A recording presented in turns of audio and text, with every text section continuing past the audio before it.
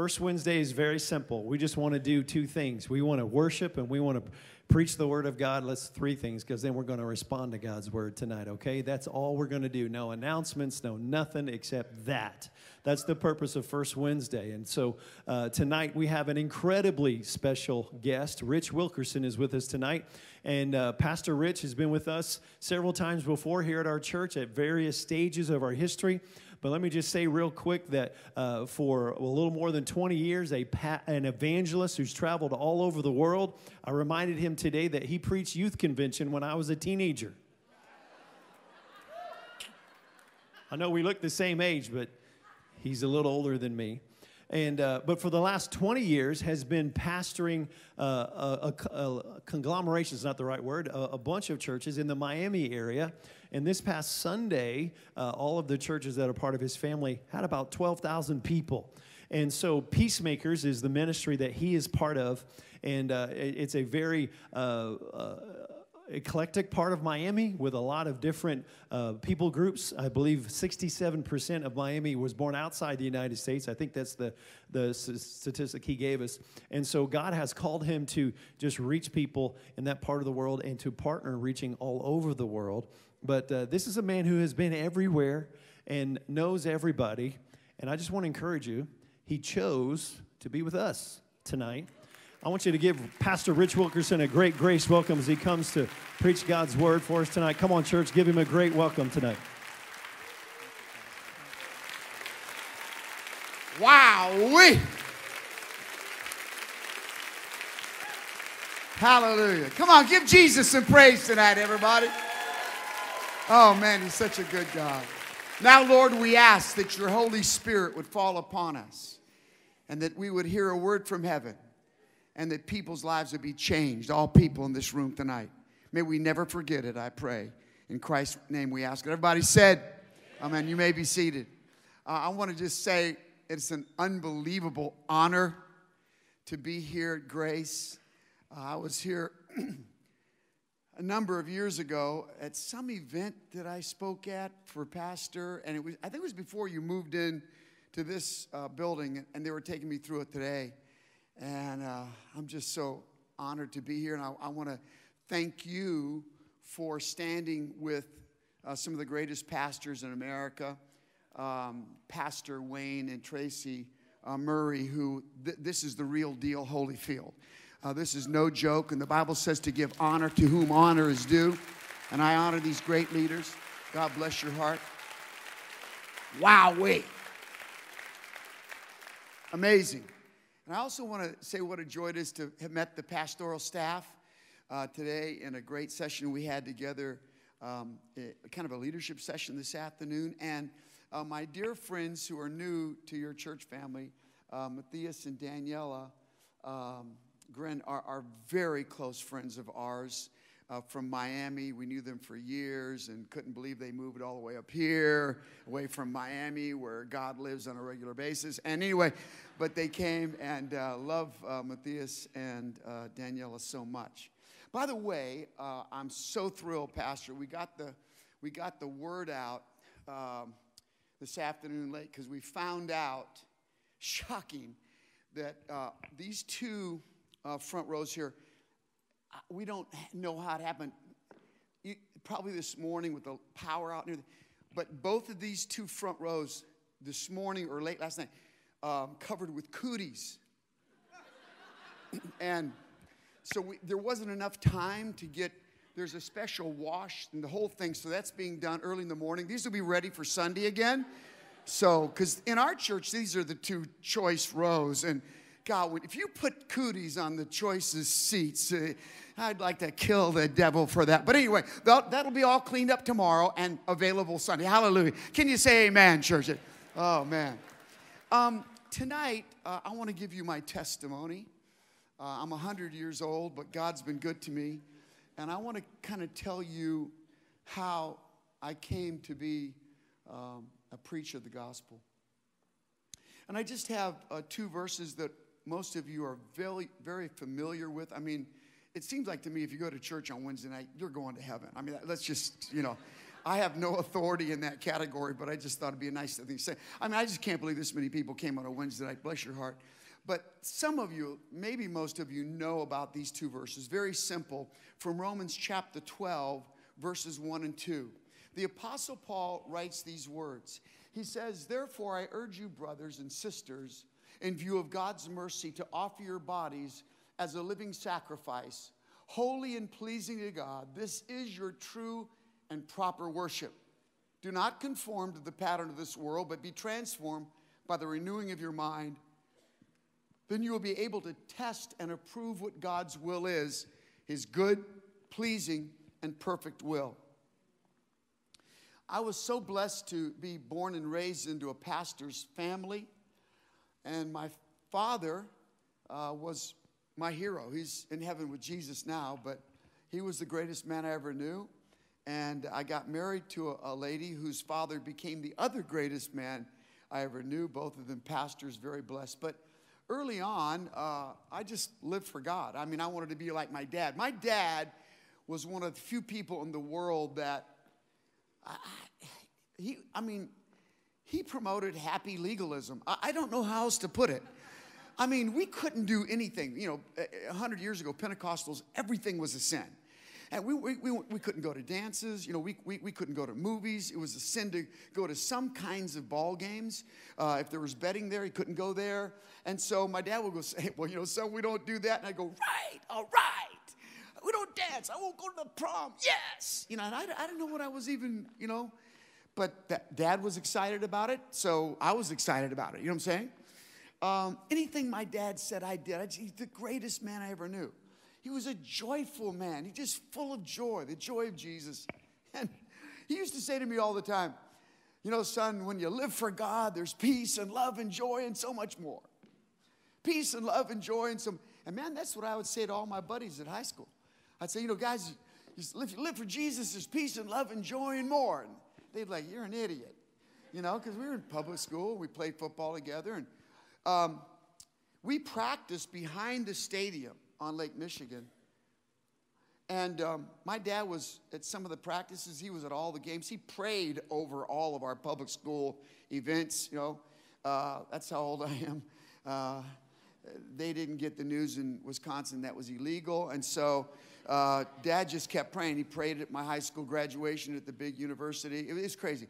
Anyway, I told and I lived for God all the way through high school. I mean, I remember Friday nights, you know, we'd have games, and after the game, we'd be showering up, you know, changing. And all my buddies would be going to parties, get drunk, you know, mess around with their girlfriends, all that stuff. And they'd say to me, well, Wilkerson, we suppose you won't be going with us again. I go, no, I won't be going out. I got other plans tonight after the game, other plans. And they'd say, well, we'll see you Monday. And I'd always say, maybe. They go, well, what do you mean? And I'd go, well, you know, rapture.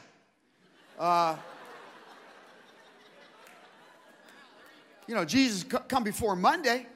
I'm going to heaven. You guys going straight to hell. I've told you that. But have a great weekend, y'all.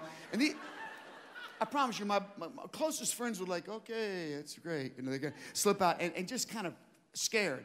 In fact, a number of them got saved before we graduated. They just got scared out of hell and into heaven is basically what we did, okay? But really, God helped me to go through school, be a witness.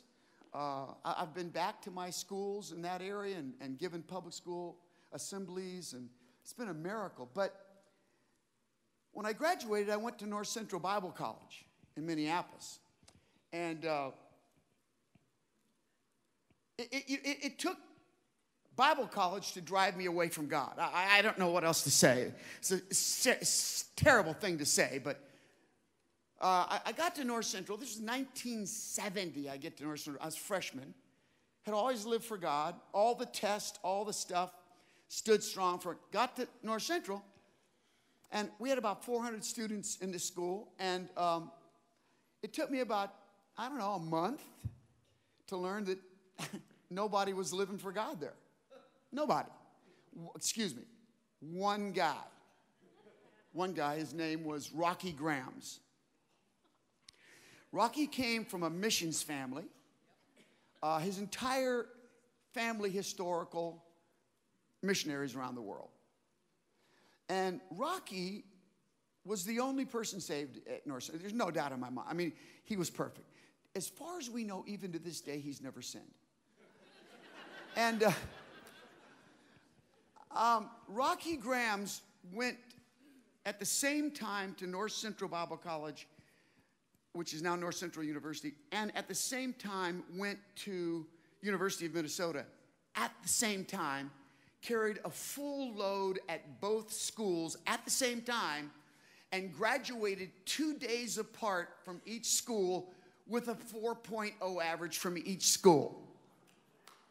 I suppose for Rocky it was easier to be saved because there was no time to sin in his life. Anyway, so today he pastors our Assemblies of God University in Buenos Aires, Argentina.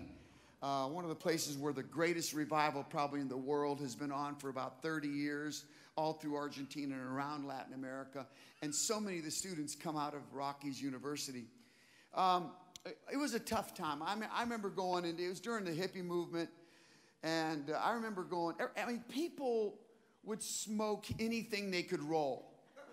And I remember one day going into a cafe in Minneapolis to get a bite to eat before I left for work. And there was a guy sitting and facing me in the booth across from me. And he was just toast. I don't know how to... He was so stoned, completely out of his brains. And he's just standing there, just looking into space. And he reaches and takes a bread stick out of the bread basket. And he takes a bread... And he bit the end of it. And bit the... And he lit it. And he started smoking the breadstick. And he didn't order anything. Water. That was it. It was just a crazy time in American history. And at that time, all freshmen coming to North Central, by the way, North Central today is one of the great universities in America. And I'm going to tell you one of the reasons why in just a moment. But during that time, every incoming freshman had to be on a ministry team, which meant you had to be in a traveling singing group.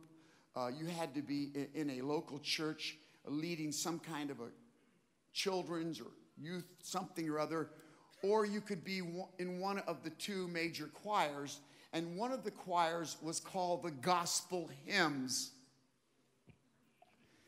And there were 40 of us men. It was like a girl-free,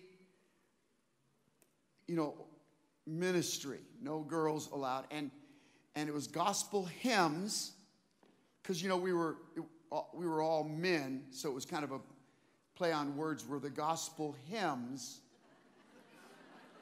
but it was spelled Hymns. So see the play, you get it. So in other words, we are hymns, but we sing hymns.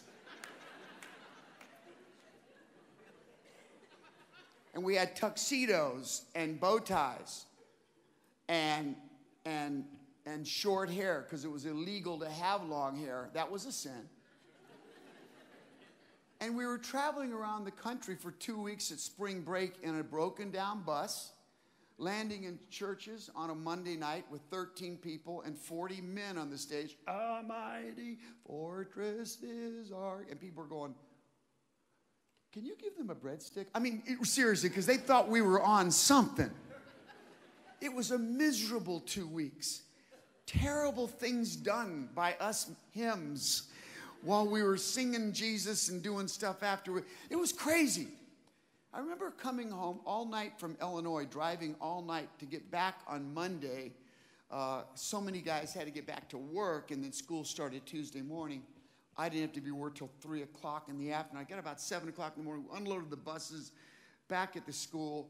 And then my father pastored a church in Minneapolis at the time, which later became Christ Church. But at that time, it was the Minneapolis Gospel Tabernacle. So I went over to see my father before I went, to the dorm and went to bed. And as I went to my dad's office, Monday morning, 9 o'clock. It's Monday morning, 9 o'clock. And as I go to knock on Dad's door, I hear people and they're praying. Praying, crazy praying. My God! And they're in tongues, and it's just, and so I open the door, and there's like 20 people on Monday morning praying it was crazy praying. And I started to say, hey, Dad, when this woman steps in front of my face and she goes, you must be Richard. She had this British accent. I'd never seen her in my life. I had no idea who she was. The Lord's been speaking to me all week long about your son. You have big problems in your life. Come with me now. And she had like an authoritarian deal going. Plus, she had a British accent. Now, Americans, we're not so much into Chinese accents or Spanish accents, but if you've got an English accent, it's like you are of God. I don't know. Charlton Heston, Moses, you could tell he was of God because he had a British accent as Moses. And this woman had such a Brit. I go, my God, I got to go. She said, so we headed downstairs. I never even said hi to my dad. We're heading downstairs to the prayer room at the Minneapolis Gospel Tabernacle. And I'm following her downstairs. I haven't slept for about 9 hours. We've been on a bus all night. And so I'm heading downstairs. I feel like I'm in the twilight zone. And we get downstairs to the prayer room. And there was a chair over here, and there was a chair. She goes, now, here's what the Lord says to me. I'll just speak English now. She said, you've got such a big problem, and God wants to take the problem away. Because of this problem, you haven't been able to hear the voice of God as to what you're supposed to do next year. And if you'll get this problem taken care of today, which you're going to, God will show you what you're supposed to do. Now, let me just say this. I wasn't sure what she thought my problem was, but I know I didn't know what to do next year. I definitely wasn't going back to this phony baloney school where nobody was saved except Rocky Graham's, and I was messed up now too. I was working full-time at this organization called FMC Corporation. I thought maybe I would just keep working there and rise up the chain, eventually take the company over, 3,000 guys, become a millionaire, or go to the University of Minnesota, take my business degree, and become a millionaire. Either way, I was going to become a millionaire. I was done with this. And a millionaire meant a lot more than it does now, but it's still pretty good. But I'm just saying, it was like a billionaire. Anyway, so she says, here's what we're going to do. She said, I'm going to kneel here, and you're going to go over there, and you're going to pray, and God's going to speak to you and take care of your problem. Now go over there, and you kneel there, I'm going to kneel here. So, you guys, I didn't want to go over there and kneel down there. I was in my brain, I'm cursing. Have you ever cursed under your, like you would never say it out loud, but on the inside, don't sit there and lie to me. Sitting there acting like you've never done. Stop it. So anyway, I'm just mad. I'm so mad. And I'm heading over there. And oh, God, Jesus. My God, I'm so mad. God, it's like that woman. But I was afraid of her. That was the problem. I was afraid. But I'm going to tell you something. I'm so mad. I'm cursing on the inside. And I'm so upset. And I'm mad. But I got to tell you something, folks. Something happened from right here to right here within a matter of about 3 seconds. Did you see the 3-foot drop from here to... I went from cursing to weeping like a woman, like a flood of tears on this tin chair. And I'm just laying all the sins I've ever committed in my life on that chair and crying out to God, begging him to forgive me, cleanse me, Jesus, make me right. And when it was about 10 minutes, all of a sudden that all stopped, and I had a vision. Now, I got to tell you something. I've never had a vision before or since. I think they're a little strange, but I had a vision. And I saw what looked like Niagara Falls. But instead of water coming over the Niagara Falls, there were millions and billions and trillions of N's and C's and B's and C's. We used to call North Central Bible College NCBC. That's what we called it. I mean, there were millions of N's and B's, trillions of C's, because there was 2 C's. And so just pouring like water over the Niagara Falls. And I felt like it's pouring into my head and into my heart. I felt like God was saying, stay at North Central Bible College. And 5 minutes vision's gone. Tears are on the deal. I'm like in it. I haven't slept for 9 hours. I'm losing it. I'm completely losing it. I'm crying, and then I'm saying stuff that I'm repenting, and then I see stuff. Okay. Now, I think, so I get up. I'm going to go see. Now, this lady, by the way, is a lady by the name of Joy Dawson. She was, for so many years, one of the main leaders of Youth with a Mission International, one of the greatest women of God preachers in the history of the world, as far as I'm concerned. I believe Sister Dawson is still alive, but she's from New Zealand. And I'm heading back to her. Now, folks, in those days, there was no shame to the gospel. Sister Dawson is over here while I'm praying, getting right with her. She's pounding on the chair. Get a hold of his wretched soul. I mean, you know, it's just not hip. That's not seeker sensitive. Just like get, you know. And so I said, hello? Because I'm just so afraid of her. And he said, what is it? I said, well, I think maybe the Lord's, you think? Why, son, you can know. I said, really? She said, yes. What you need is scriptural confirmation. And it sounded like a technical thing that I wasn't versed in. I said, what does that mean? She goes, that's when the Lord gives you scripture to back up what he told you in the Spirit. You've received a rhema word. Now you need a logos word. What are you? Okay. I said, I don't have a Bible. No problem. And she picks up, you know, during the Jesus movement, which was during the hippie movement, we carried family Bibles because we weren't ashamed of the gospel. You know, the family, the picture, the huge ones. And she's like, okay, help me. Okay. And she put the Bible, I said, now go over there. The Lord's going to give you chapter and verse. So I had this Bible as big as Montana, and I'm heading over, and I said, God, I am begging you to give me scriptural consideration, because if you don't, that woman will kill me. I mean, I just felt like she was going to kill me. And I knelt down, and the Lord said, James 4. Well, there wasn't a verse, just James 4. So quickly I turned to the table of contents. I found out what page that was on, and I flipped over to James chapter 4, and I read down the whole chapter. And it was a good chapter, but it didn't make much difference to me until I got to verse 17. And verse 17 said, to him that knoweth to do good and doeth it not, to him it is sin. I said, Mrs. Dawson, the Lord said, stop. Don't tell me what he said. We're going to go upstairs, and we're going to tell your father what your problem was, the 2 answers God gave you, and I'm going to tell you the answer God gave you. I'm going to tell you the 2 reasons why God told you to do what he told you to do. Now, folks, this was getting so weird because I hadn't even told her what my problem was. We get upstairs, my dad and these people, the janitors and pastors, they're just weeping.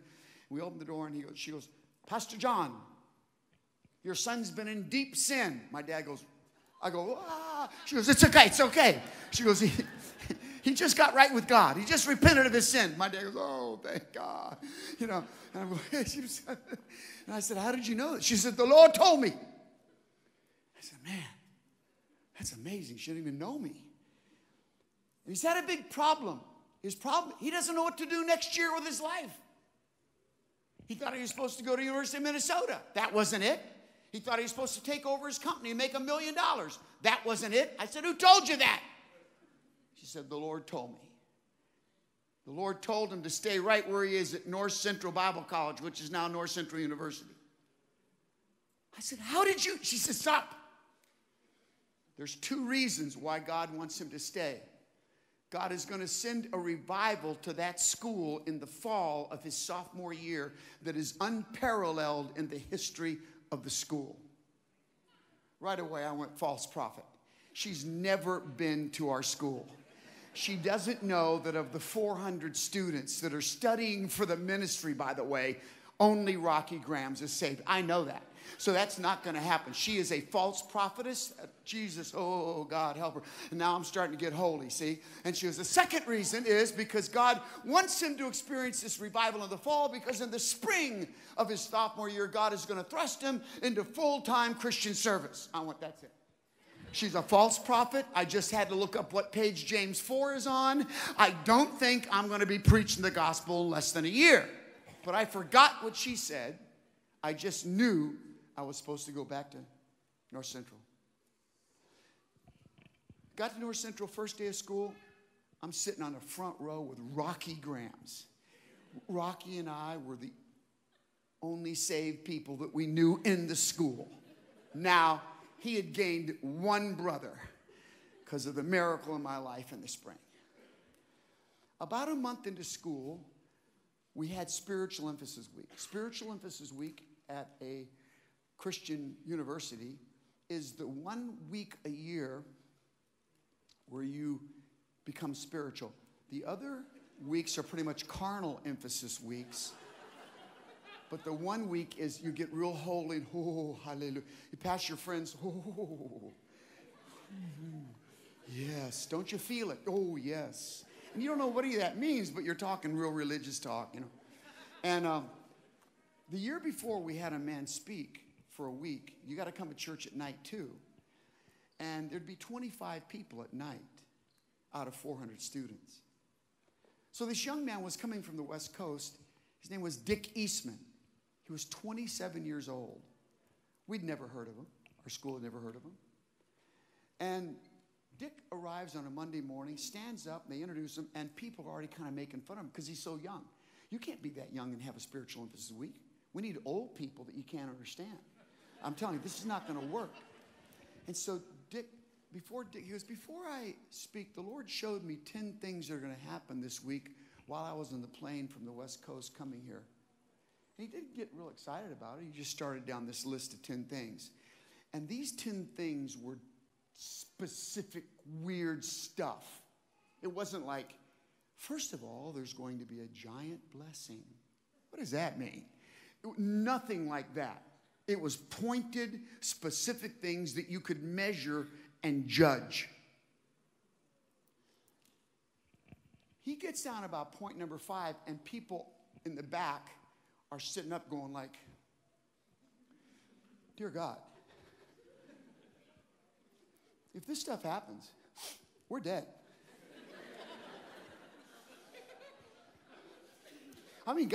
Bad guys were just going, we're dead. This is really bad. This is going to be bad. This stuff, if this doesn't happen, that's the biggest liar that's ever been on this campus, bigger than us. But if it does happen, we're dead. We're dead people. And I mean, there was like a general nervousness, not so much conviction, just sheer nervousness in the auditorium. He gets down about past point number 7, and he looks, he goes, hey, you, right here, stand up right now. And this kid stands up. We knew him, Johnny. And Dick goes, you've been involved in this, on these dates. Boom, boom, boom, boom. Now, folks, I'm going to tell you something. We knew Johnny. We knew what he did. Some of them were there that night. And guys are just, how do you know I did? He goes, get in the aisle. So Johnny steps in the aisle.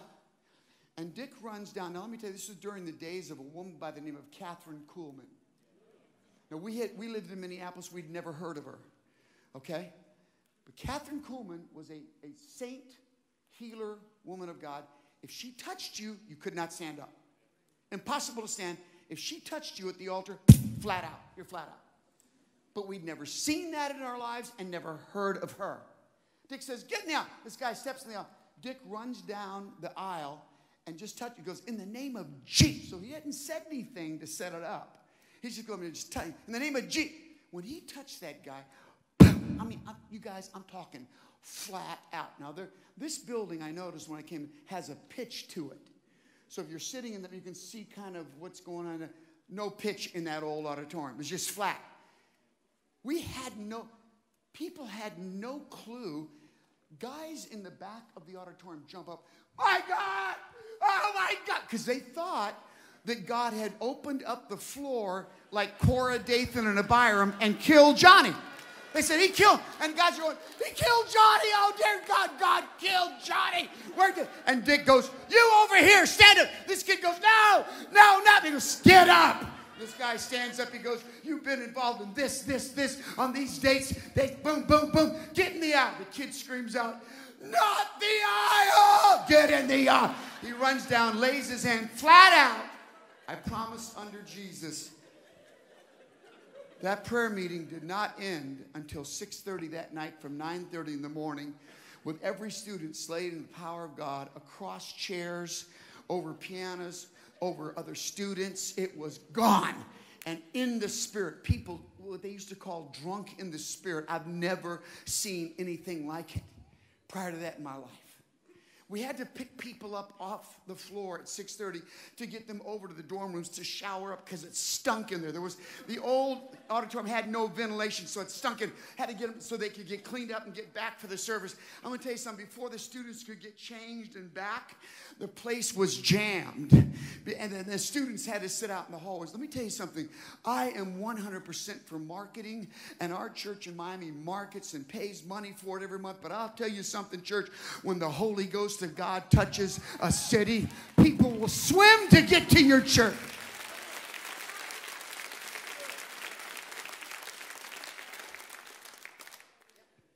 By Wednesday night, all 5 floors of the administration building, it's still there, were jammed with students, couldn't get into the auditorium. And he would preach, and then everybody would be slain in the Spirit till the next morning. All classes were canceled for a week. The power of God. Students gave everything they had in the last offering for missions, $27,000 in cash, 45 years ago, from students that were broke, and then $100,000 worth of stuff. Cars, boats, leather jackets, anything that had worth. Wedding rings were turned. It took them years to sell everything to give it to missions. That school was changed that week from this point on. That is one of the great Holy Ghost universities in the world today. And some of you heard Dr. Scott Hagan just a few weeks ago. That's my first cousin. And I'm telling you something, friends, I know that kind of Holy Ghost revival is fixing to blow across that campus one more time before this is over. I was changed. I joined a group of guys. None of us could sing, but we started a singing group. And we started singing and preaching all over the Twin Cities and then all over the 5-state region. We started traveling across America. And one night I got home about 3 in the morning from a trip. And on my phone was a call from my uncle in Fort Worth, Texas. He said, call me in the morning. And I called him the next day. He said, Rich, we've heard about the revival. This was in February in Minneapolis. I want you to come here and be our youth pastor. And I want you to bring the revival to Fort Worth, Texas. We've got to have revival down here. And that's what started happening to young men and women throughout that school. Please bring the revival to our city. This is to students, not to the president of the university. This is from students. Students started, and my wife and I wasn't married yet, but I had just met Robin. And I told her what had happened. She said, you've got to go check it out. I said, but I'm not done with school. And I went down, and God spoke to my heart, but not to go there. And he said, what do you want? When are you coming? I said, I can't say yes. He said, don't say anything now. Go home and pray for 2 weeks. I went home and prayed for 2 weeks. And folks, I'm going to tell you something. I couldn't hear God. It was like my prayers were bouncing off the ceiling. And one night I came home from work, and the Bible was on my bed. I've read it all the time now. And I was in a suit, and I fell on top of that bed on that Bible. The Bible's bouncing on my chest, and the Holy Spirit said, turn to Jeremiah 1. I hadn't heard that in 2 weeks. Turn to Jeremiah 1, kind of like James 4. I knew what Jeremiah 1 had in it. And I got to tell you something, friends. I was afraid to go to Fort Worth because I was only 19 years of age. I had only started seriously wanting to know what the Bible said so I could preach it. I thought it was too early. And I opened to Jeremiah 1, and my eyes fell on verse 4. Then the word of the Lord came to me, saying, many theologians believe Jeremiah was about 16 when God called him. The word of the Lord came to me, saying, before I formed you in the womb, I knew you, and I ordained you a prophet to the nations. Then I said, "Oh, but Lord, I can't go. I'm but a child." He was saying the same thing I was saying. "I'm too young. I can't do this. I'm too young." The Lord said, "Say not that I'm a child. You shall go to all that I shall send you to." Are you hearing this, young adults in this room? "Whatever I command you to speak, you will speak. Be not afraid of their faces, for I am with you to deliver you, saith the Lord God Almighty." I literally started weeping. I picked up the phone. It was now past midnight. I called my uncle, and I said, "God, talk to me. I'm coming." He said, "That's great. I'm sleeping. Call me in the morning." Here's the deal. When God speaks to you, it won't make a hill of beans bit of difference to the person sitting 3 people away from you, but it'll change your life. And I took that word from God that night. My life was so changed. And in a few months, I was there full-time as the youth pastor. Within a few months, Robin and I got married. I was 20, she was 19. One thing led to another. We started winning people to Christ. Folks, there was such an outpouring of the Holy Ghost. We saw 200 street kids on heroin and every kind of drug you can imagine. LSD was the drug of choice in those days. Would come into our Bible studies on Tuesday night, be delivered from demonic oppression, set free, and baptized in the Holy Ghost and changed by the power of God. They would enter Bible college. Some of them are preachers today in our churches because they heard the good news. I remember baptizing every Sunday night. People from our Bible study getting saved. I didn't know how to baptize, so I'd baptize, and the water would roll over the tank onto all the women's hairdos. And my uncle said, "Rich, you got to work that out because the women you'll pay to get their hair done for Sunday, and they're in the choir, for heaven's sakes. We don't pay them. You can't destroy. They got to go to work in the morning, you know." So we worked it out. I'm just saying God moved. But there came a point where I was given an opportunity to go to Sacramento, California, to the largest church in our organization at that time, and God moved by His Spirit. And about 3 or 4 years into it, I began to be so attractive to other churches that I was flying all over the country at the age of 24 and 25 to preach in conferences and youth meetings. And I'd get back in time for Sunday, and there came a point in my life, and I want you to hear me tonight, where I was in the ministry and I was kind of far from God. I could preach like no other young man in our state at that time. And God would use me. The Word of God will not return void.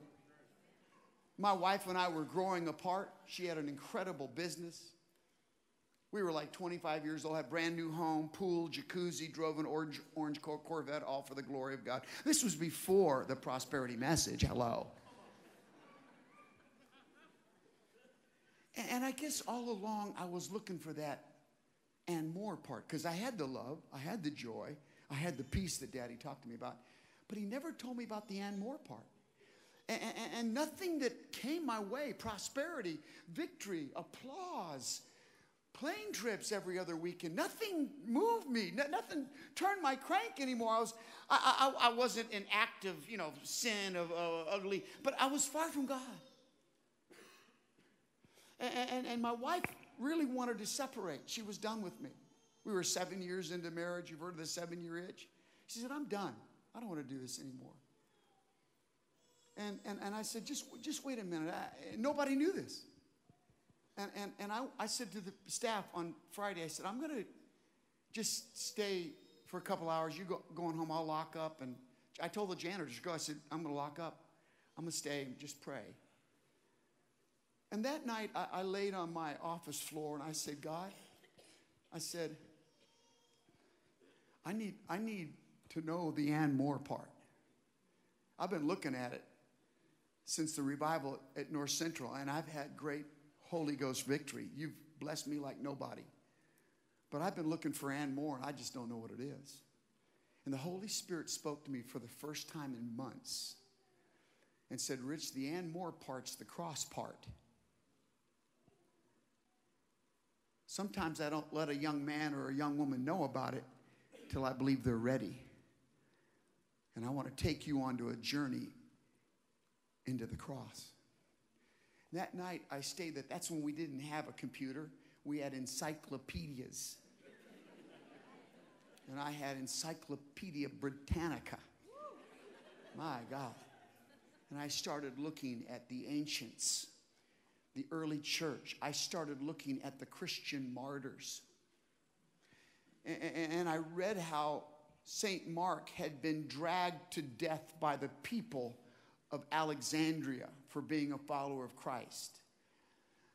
I read how St. Thomas was hung on a tree in southern India. He was the one that took the gospel to India. I read how Luke was thrust through with a spear and then hung upside down for the cause of Christ. I read about that night how St. Peter, as they were getting ready to crucify him, he said to his accusers, I have one request. I'm not worthy to die the way my Lord died. Please crucify me upside down. So they jammed Peter's head upside down into the earth. The blood rushed to his head, and in time it burst through his brain veins and capillaries. I read how Paul the Apostle was beheaded at Rome. I kept reading through church history. I read how Jesus, as he hung on the cross before he died, how as he hung suspended between heaven and earth, the scientists that write say that his pectoral muscles began to go into spasms. And when they would go into spasms hanging on the cross, he could inhale, but he could not exhale. And the only way Jesus could breathe freely on the cross would be to pull up on the nails in his hands and push up on the nails in his feet until he was above the nails. He could breathe. But then when he could no longer stand the pain in his hands and feet, he would fall back onto the nails. And once again, then the pectorals would be going into spasms. He could not breathe, and he would pull himself back up and push up until he died of a broken heart. His heart physically burst, science tells us, because of sorrow. I read how during the Catholic Inquisition, during a time when the church was better known for its torture chambers than it was its connect groups and Bible studies, this one incredible man of God, the priest of Florence, Italy, Girolamo Savonarola, daily at St. Mark's Cathedral in Florence would preach 5 times a day. And every time the man of God would preach the unadulterated gospel of Jesus Christ, people from all over Florence would jam every service until he became a stench in the nostrils of the leaders at Rome. And one day they walked into the back of St. Mark's and they dragged Savonarola from the pulpit, parish pulpit, out the back, and they took him to a stretching post. And they laid him on a stretcher and began to stretch him in the prison. And then every day they would take him out to the center of Florence, Italy, and they would tie a rope around his waist and hoist him to the top of a 15-foot pole. They would drop him from that 15-foot pole 10 and 12 times a day, every day, until finally, after the stretching and the dropping of his body to the earth over and over, they say that every bone in Savonarola's body was crushed, and so that the infection was pouring from his pores in his hands and feet and arms and legs with infection. They wouldn't even let the man of God die in peace. They dragged him from his cell room to the center of Florence. They tied his ankles around a post, his knees to the post, his loins to the post, his chest to the post, his head to the post, and they built a kindling at his feet and they lit it. 50,000 people from Florence, Italy gathered around as they watched their favorite priest burned at the stake. as he was burning at the stake, witnesses that were there say that one of the leaders from Rome screamed from a balcony nearby, "Savonarola, from the church militant and the church triumphant, we excommunicate you." Historians say that he raised his broken head one final time, summoned every ounce of breath in his lungs, and screamed in one sentence his finest message ever. He said, "Sir, from the church militant you may excommunicate me. However, from the church of Jesus Christ triumphant, you may never, never, never, never excommunicate me." And he died. Do you know why they could not throw him out of the church of Jesus Christ triumphant? It is for the same reason that Jesus looked in the face of Peter and said, "Peter, upon this rock I will build my church, and the gates of hell shall not prevail against it." When you're hooked up to the church of Jesus Christ, you cannot be defeated. I got off that carpet that night sobbing like a woman. And I went home to my wife and I said, "Baby, I'm resigning this place. I've become an arrogant punk and I'm resigning this place.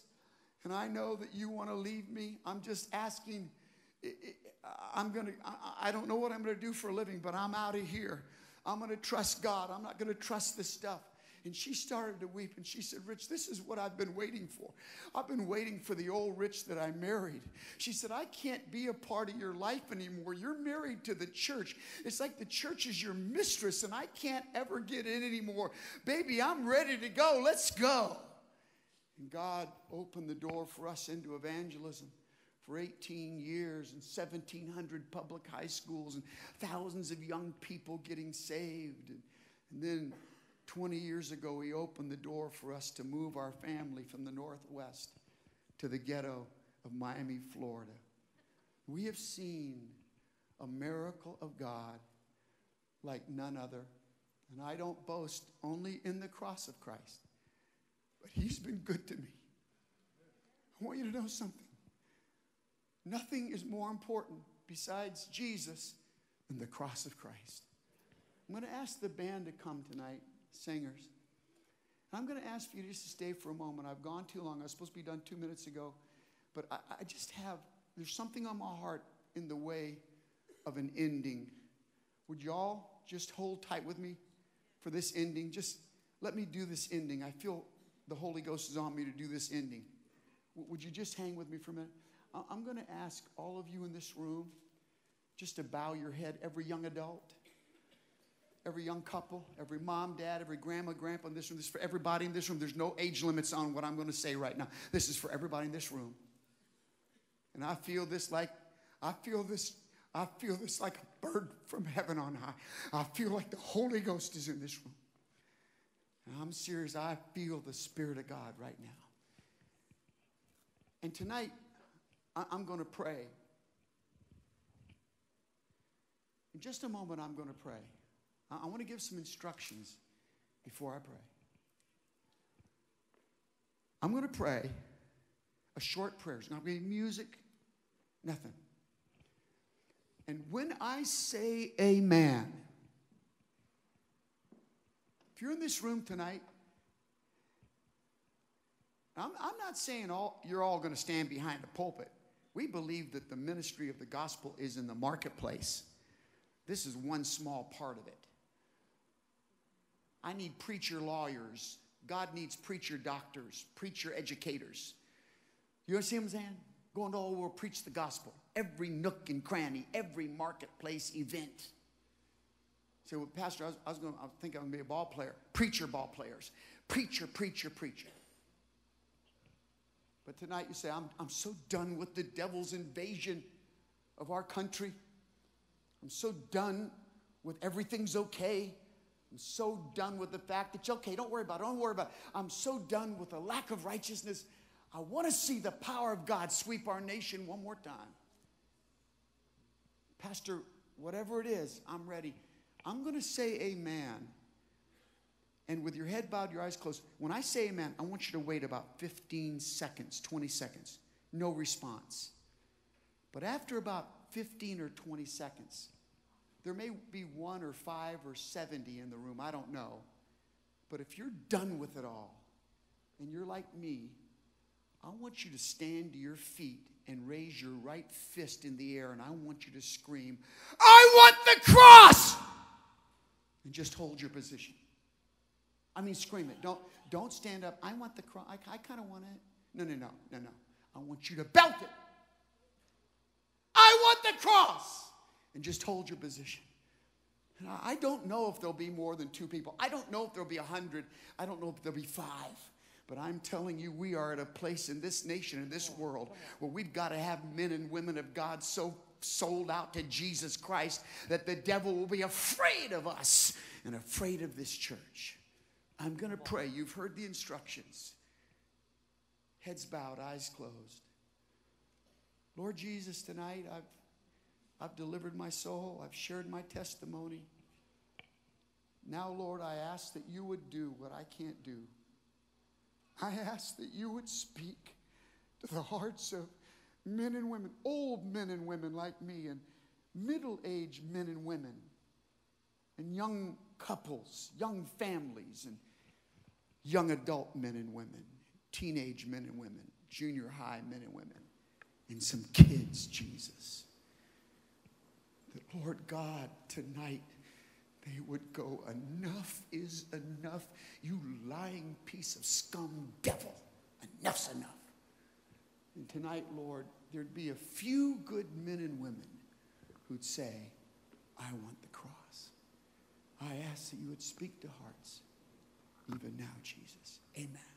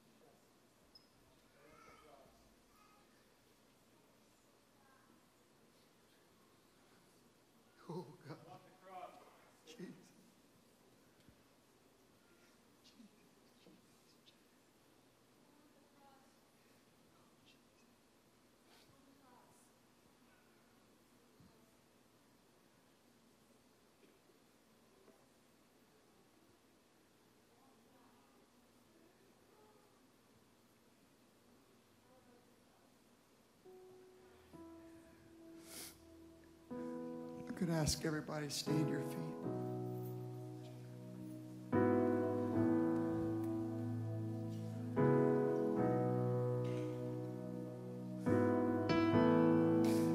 I'm so proud of you.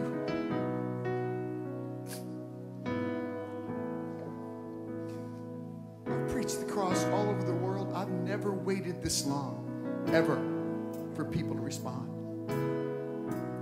Never.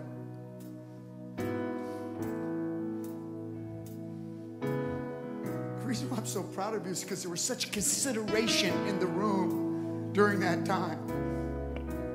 I don't feel like a person stood because someone else stood. Like on a present. No. There was thought put into it. There was consideration.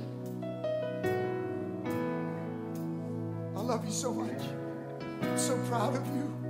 What a church. Wow. Did you mind just 5 more minutes? Would you all just, as they sing, would you guys just, like, we have our final prayer right here. Could everybody, from the bleacher sections and down, could you all just come to the front row and come in real tight? We're going to sing it, but just come in real tight. Just stand from one side to the other, as tight as you can get at this altar, as tight as you can get, from the very back all the way to the front. Hallelujah. Just come as you sing it. Come on, let's sing it together.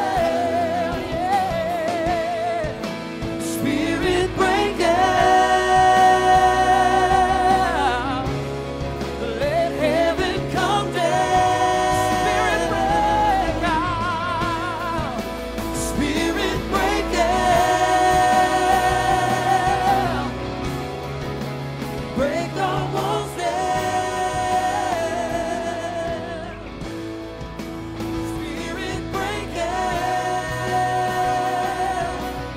Close. Come in.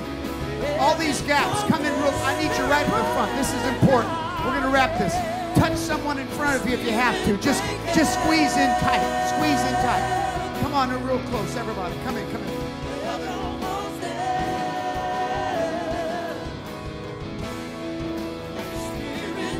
Here's what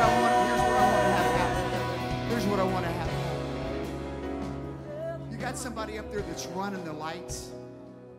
What do you guys, okay, here's what I'd like. Just this one time, we're not going to get freaky. Just this one time. I'm going to ask that most of the lights out there be turned down and just stage lights. All right? If we could just get stage lights. This is not to focus on me. It's to get our focus off of each other in the crowd. Okay? So here's what we're going to do. Now let me tell you, I'm going to tell every young man, every young woman, let me tell you something. Every old man, every old woman.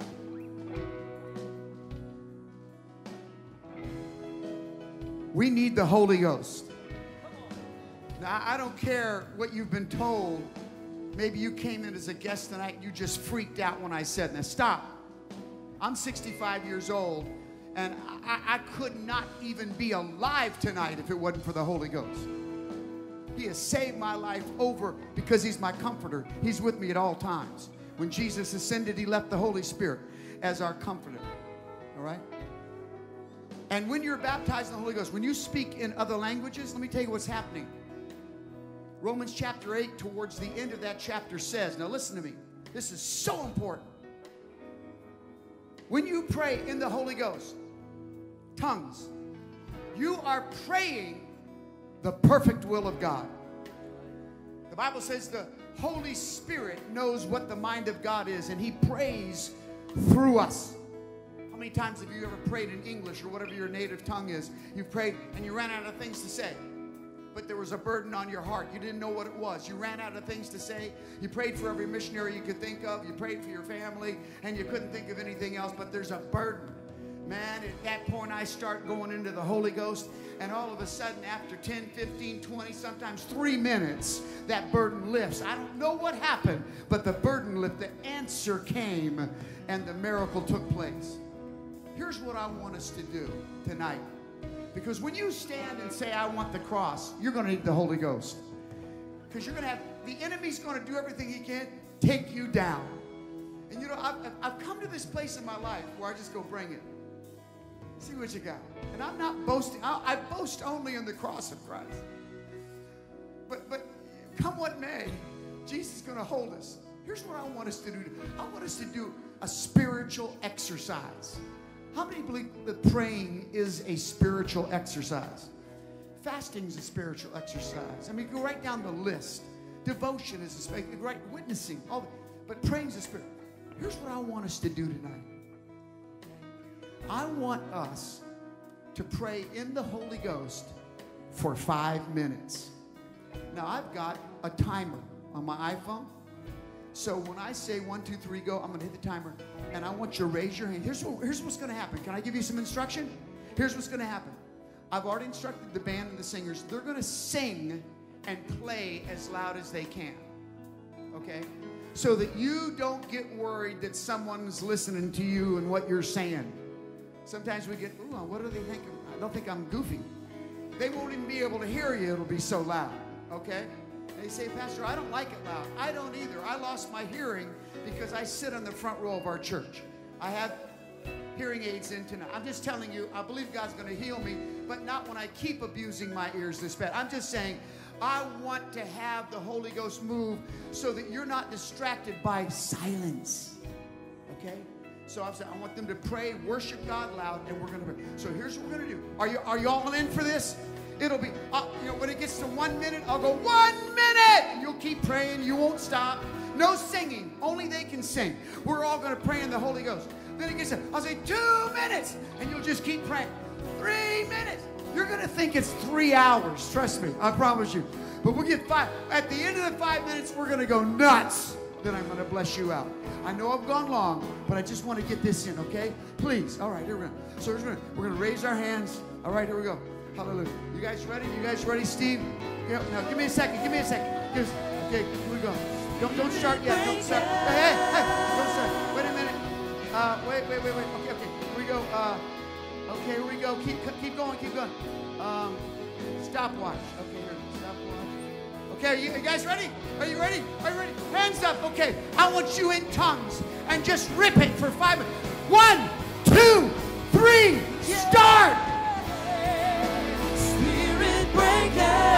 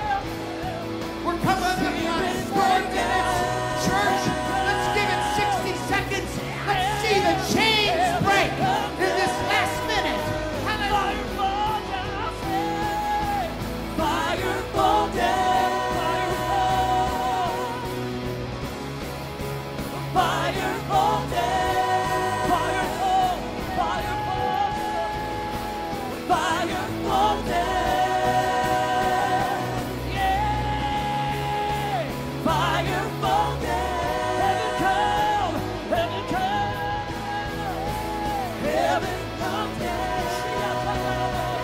Heaven come. Heaven come down. Heaven come.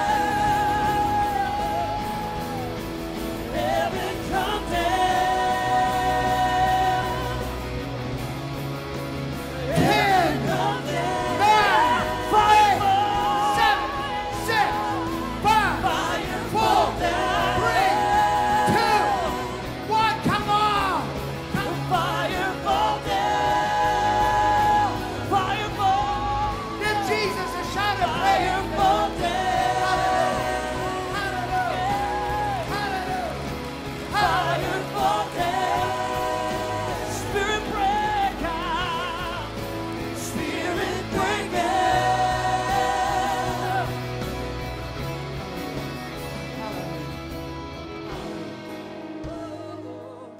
I was praying. The Lord spoke to me, said, I'm healing Greg right now. Greg's my brother-in-law.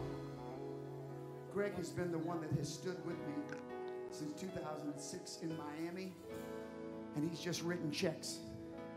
That's what he does, multimillionaire. He just writes checks. When we come up short, he writes a check. The devil hit him 3 weeks ago with lung cancer for no reason. He went in a week later. The tumor had shrunk 1 centimeter. The doctor said, because it shrunk, I can surgically remove that. He found out today it has not spread. It has not metastasized. It's not in any lymph nodes. And I just heard the Lord say, I just healed Greg. I just healed Greg. Now let me tell you something. There's people that you were praying for in the Holy Ghost that got healed while they're in Mississippi, but they got healed. That salvation you've been believing for in a son or daughter, God put a hook in their jaw. Some of them, right while we were praying in the Holy Ghost, put a hook in their jaw. Like the Old Testament prophets, start drawing them back to the cross of Jesus Christ. They know the way to go. They've just been running. Hallelujah. Now, friends, I'm going to tell you something. We're not wrong. Now, you look at me, look at me. We're not wrong. Somebody says, oh boy, Pastor Rich, you get kind of radical. We're not wrong. I could have talked lighter and not so loud, and we could have prayed in tongues silently. The point is, however you do it, we're not wrong. This is the right thing. Jesus has always been the Savior, the healer, the baptizer, and the soon-coming King. And here's what the Lord spoke to me. A prophet came to my house about 6 weeks ago, and I've told Pastor Matthias I'll talk to Pastor Wayne tonight. I hope he comes here. Most unusual testimony. I won't tell you the testimony. But he said, Rich, I got to give this to you. And he gave me a $1,200 brand new minted platinum coin. He said, now, I didn't have to give you this to give you this prophecy. I'm giving it to you because I believe this prophecy is right from God and you won't forget it. I said, what are you talking about, Charlie? He goes, God is laying on your heart at 65 a platinum anointing. A platinum anointing. I said, what does that mean? He said, platinum is used, for instance, in a catalytic converter in your car. And when the fumes, the fossil fuels come through your catalytic converter, it detoxifies those toxic fumes and sends them neutralized into the air. I don't know how to better say it. I'm not a scientist. But that's he said, you're going to have a platinum anointing to be able to walk into situations that are toxic, and when it's over, there'll be peace. Now, friends, he said, you got to realize, Rich, as you age as a man of God or a woman of God, the anointing of the Holy Ghost is held in your bones. He said, you're going to have to get the weight off, Rich. You're going to have to get in shape, Rich, because the anointing God wants to bring on your life, you won't be able to bear the anointing if you're packing too much, if you know what I'm saying. Charlie has lost 40 pounds and is going for 50. And pretty soon, I think he'll be in this church and tell you the story. He said, Rich, at 85, Caleb said, give me my mountain. And he had to go in and take giants out. He said, I'm stronger now than when I was 40 and I went with you, Joshua. Give me my mind. And God gave it to him. You remember when Elisha died, his bones had been buried for several years, and they threw a dead body on top of his bones, and his body came back alive because the anointing was still in the bones. When Joseph died, he said to his boys before he died, hey, when I die, you get my bones out of this foreign place and get them back home, would you? He wanted the anointing where it belonged. Now, friends, let me tell you something. Those of you that are aging like me in this room, you're not done. You're not finished. We need you more than ever. And I don't want one young adult or young person there saying, we don't need you. The wisdom these men and women have is ridiculous. They will save you from stuff. If you just say, hey, Pop, tell me what happened back then. Just ask them for some information. They can't give it unless you ask it. And tonight, I believe what God is doing in this place is a work of Holy Ghost unity, where the entire family gets to go to the same church and watch each other grow in the word of the Lord. Can you say amen? Church, I love you with all my heart. Keep us in your prayers in Miami, Florida. We're fighting some big battles, but we're winning because we're right. We serve Jesus. He's the Savior, the healer, the baptizer, the soon coming King. I'm not turning my back on Jesus. Hallelujah. The best is yet to come. I love you.